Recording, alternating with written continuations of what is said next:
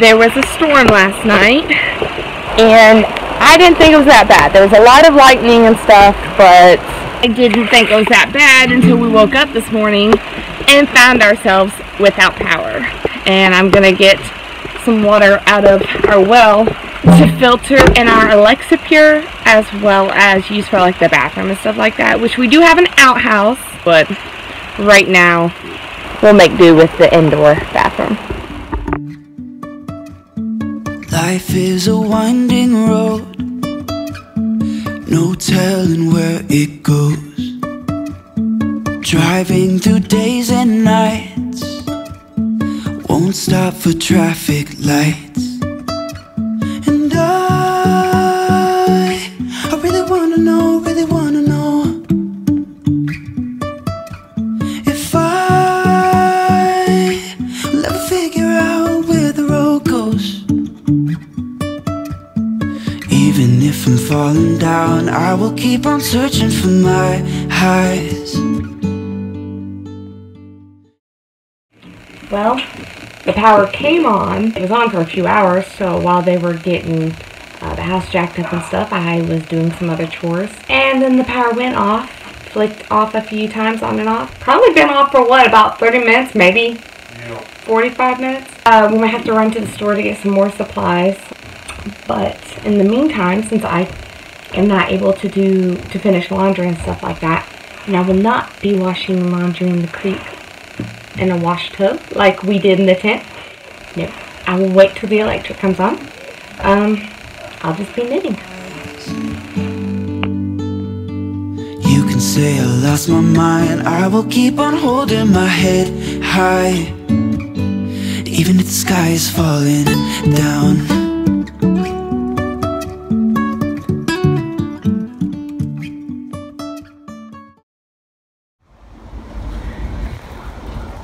That just keeps walking off. I don't even know where he is.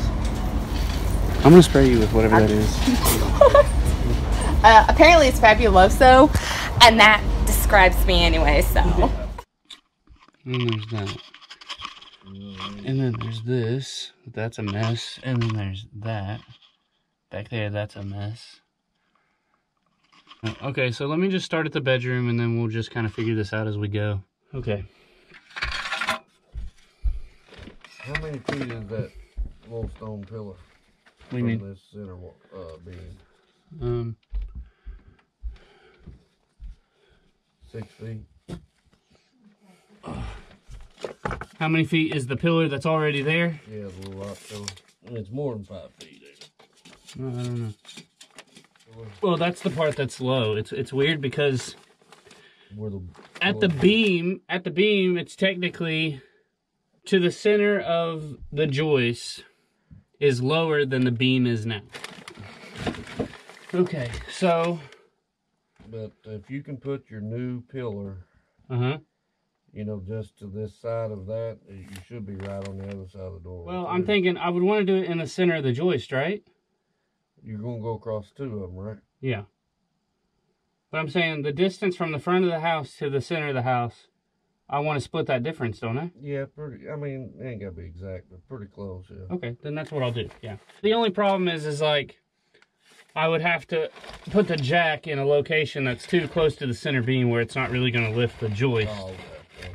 You know, so that's why I was like, well, I'll just put the jack kind of as close as I can to the pillar that's already there, just to help.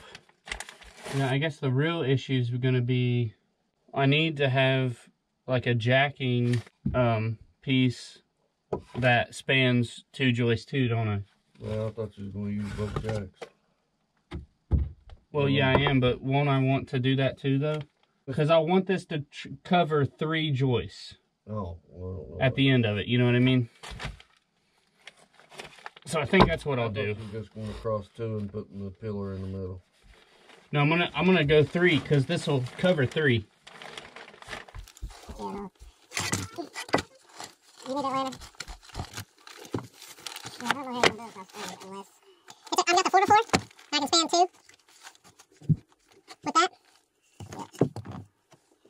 Yeah. Barely. That's probably not safe.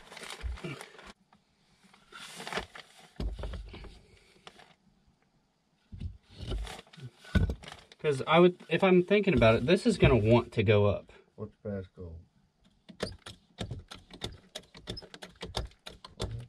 Wow. These 2x6s are so soft, it's just pushing through.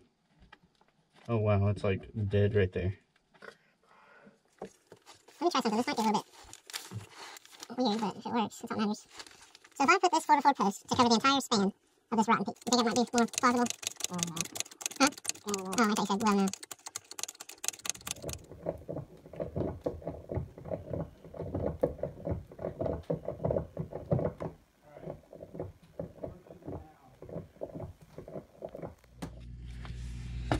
So I'm just gonna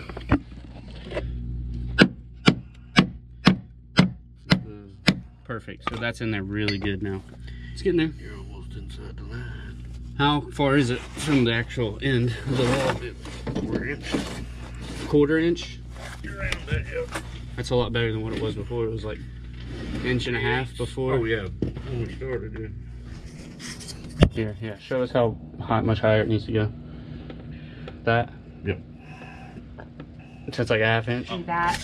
And then I started recording already. And then if you want his phone, I said it's already recording. The more exciting part's really up there, isn't it? Look at that. Well, you don't put a thin one in. Just enough to protect your beams, all you need. Yeah. That one right there. Well, yeah, but I mean, it looks like what's happened is, yeah, but it's pushing unevenly. Okay, then I've got my other. There we go. It does. Those are just kind of funky to work with.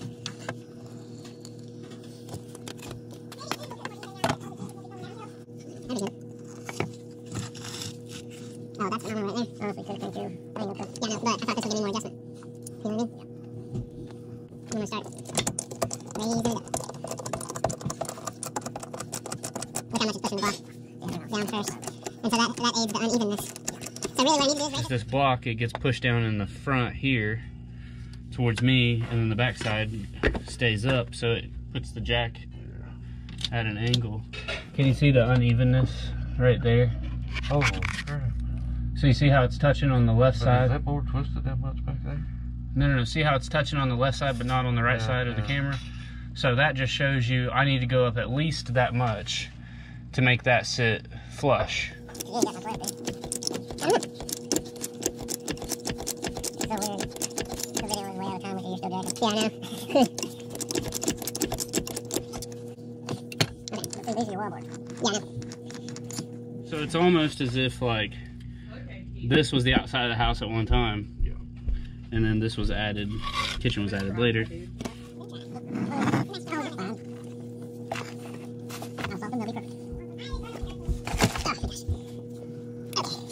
Put in a little dirty heat. You know what I mean? Yeah. So I think the half the beam that's kicking it, it's just the dirt. That's what I'm hanging for. Oh, this is what I'm hanging for. I can do both of these though. These two. Well, I don't think they'll get anything under the beam. Know me? I mean, I get what I understand what you're saying. That was pretty good. Yeah, I didn't.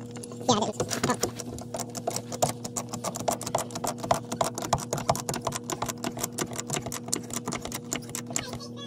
There's a 2x4 wall on the other side of this one. I don't know. I bet there's not. That's so scary because that means we're going to the whole second floor and that's these 1x4.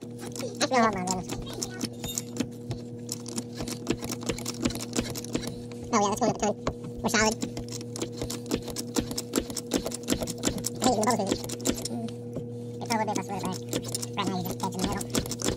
I mean, yeah, the floor joists are not in great condition, but it's not surprising considering how old the house is. So you either do what you can to get by, because is it really worth the full effort, or do you do it all the 100% correct way? Because the 100% correct way, well, the 100% correct way would be you tear everything out and you start over. You're not trying to cut corners in the sense of being lazy. There's just, this house is really old and it's really bad off. Yeah, well, it's not really bad off, but it's not great either. So it's like, The semi-correct way would be take the joists that are there, get new, you know, 2x8s, go beside the old ones and add those in. You know, leave the old, don't take them out, just add new beside. Yeah. But it's really tight under there, and it's just not, it's difficult without tearing the whole floor up. See if I can put it in the fire. Make the fire more bigger. Oh, I got you. Do you have anything to dry this off? Fire.